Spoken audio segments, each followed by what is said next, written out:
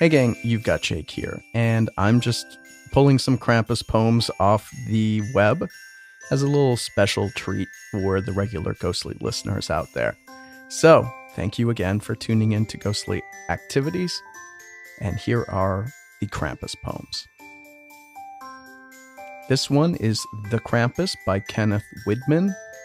It was published 11 years ago. It's on allpoetry.com, so credit to Kenneth Widman. The Krampus. Hear the bells, Christmas bells, ringing in the distance. Past the moon, across the sky, we knew him in an instant. A small lad from the town in the valley far below shouts, "Look up!" to all. I can see Rudolph's bright red nose.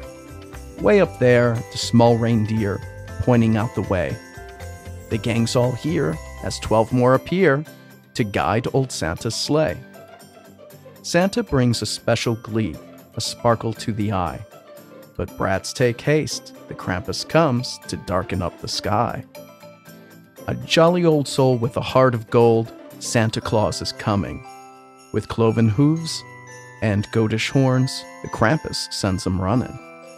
As good Saint Nick will fill with toys his magical red sack, the Krampus has a birch club strapped across his back.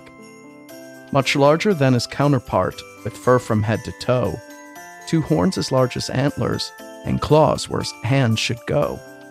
All the naughty children in rusty chains are bound. They'll smell the stench of brimstone as it rises through the ground. The earth will start to rumble, there's fire all around. The pits of hell will open wide, throw the children down. So sinister a creature, this frigid, hungry beast, will eat their burning bodies for a crispy Christmas treat. As Santa leaves our snowy town, the remaining kids will gather round. For the friends they'll shed a final tear, and know that Krampus will be back in a year.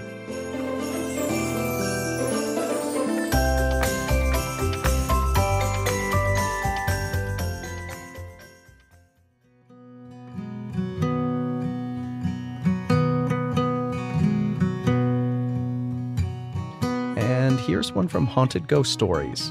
Krampus is watching. Through roofs of tin and roofs of thatching, beware, beware, Krampus is watching. See you creeping down Yuletide stair to spot your gifts for mornings there, and should you see black tufts of hair, run, Black Peter awaits those who dare.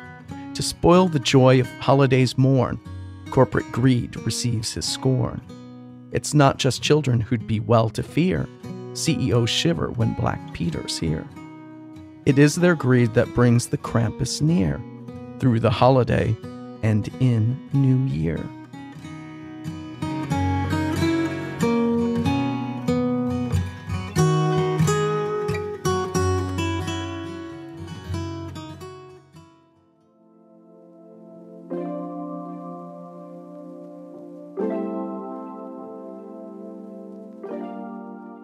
This next one is called Krampus Nacht. It's from Erin Crittenden, and her website is The Writings of Erin Crittenden.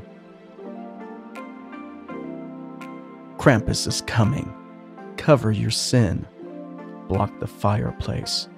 Don't let him in.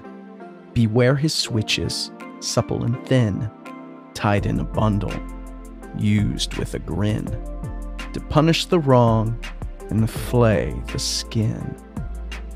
He'd take our children off to his lair, stuffed in a rucksack, drenched in despair, to punish the homes he found in So lock all the doors and say a prayer.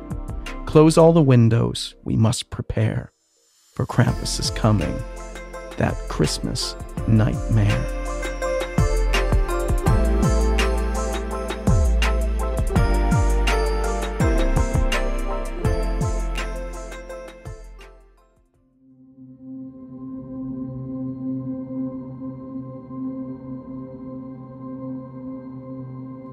This is one of my favorite Krampus poems. It's from hellopoetry.com.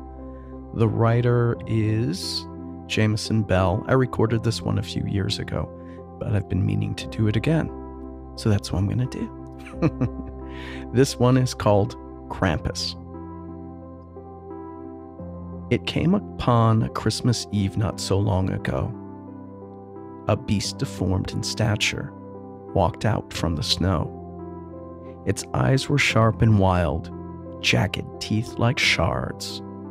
It went from house to house, leaving hoof prints in the yards. Glancing into windows warm with light and life, it was here to reconcile an old and bitter strife. It had a bag that screamed and cried as it dragged it on the ground. An awful thing, just an awful thing, to have to hear that sound. It threw its nose into the air and began to sniff and snort. This demon was on to something, but what I can't report.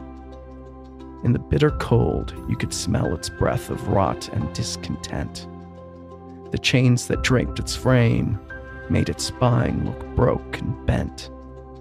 The wind it howled in vain to warn the people of this beast.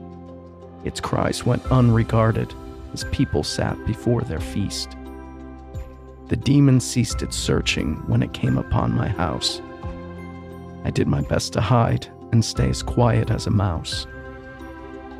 I walked back into the shadows in the corner of my room, voiceless, breathless, terrified. What was this thing of gloom? I heard it leap onto the deck and drop its sack upon the floor. A resounding thud caked in mud. It wasn't crying anymore. I left my room and crept down the stairs to see if it got in, hoping it wasn't that demon who they said would eat my skin. It stood before the fireplace. The front door was opened wide. I don't know how this thing got in, but I had nowhere left to hide.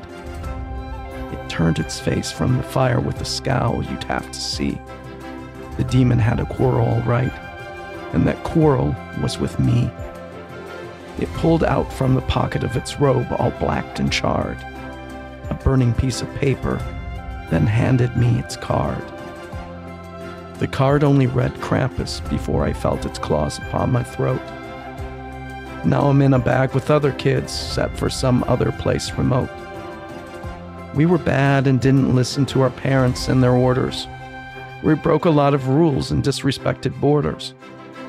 Now old Krampus has us, and he'll probably sell us off as food. This is what you get if you're whiny, mean, or rude. Now have a Merry Christmas, and do as you've been told, lest you wind up in the demon's bag being dragged upon the road.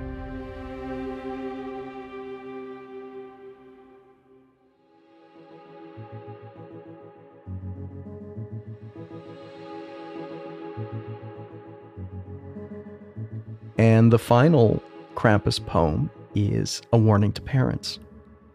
This is Night of the Krampus, and it's from hauntedghoststories.com. The feast of St. Nicholas is on the morrow, but this eve's one of dread and sorrow. 'Tis Krampus knocked, and he's coming, his feet stamping a dreadful drumming, with clanging chains and foul breath, with horny horns and stench of death, with glowing eyes and many a bell that rings of things too dark to tell. So hold your sweet little wee ones dear, and pray that they've been good this year. For if their behavior is deemed to lack, then Krampus shall put them into his sack.